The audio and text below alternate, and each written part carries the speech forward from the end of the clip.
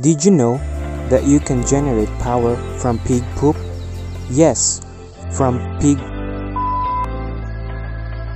manure to renewable energy will introduce you to how poop turn into power. The process is anaerobic digestion.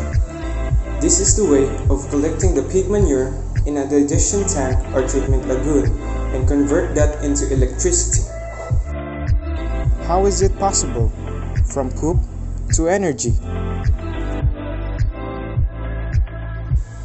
Well, manure can be gas-fired under anaerobic conditions, and the biogas can be converted into heat and power in combustion plants or engines.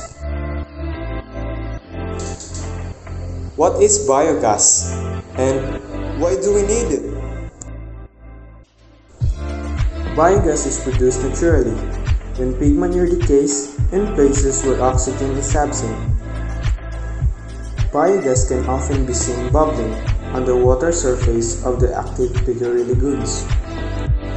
In this process, biogas is what we really need to produce energy.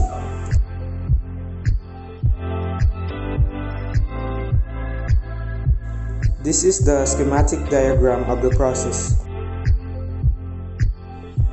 First, manure is drained into a digestion tank or a lagoon with a plastic cover over the top. In the lagoon, the cover is usually made of low-density or high-density polyethylene, and it is trenched in around the rim of the lagoon to form a gas-tight seal. And inside the anaerobic digestion, the anaerobic organisms break down the manure, which produces CO2 and CO4, better known as methane. Methane is a highly destructive greenhouse gas if it gets to in an atmosphere.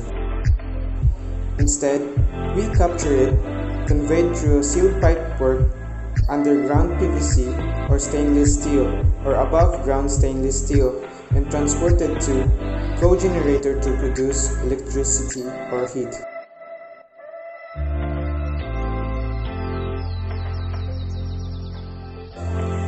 Capturing and burning of biogas makes sense at piggeries because it can improve the environmental and business performance of a piggery. The pig manure to renewable energy process is a smart way of saving more, not just generating power but also gas. You can also earn from it by selling your excess supply of power and heat. All I can say about this process is that pig manure is a really good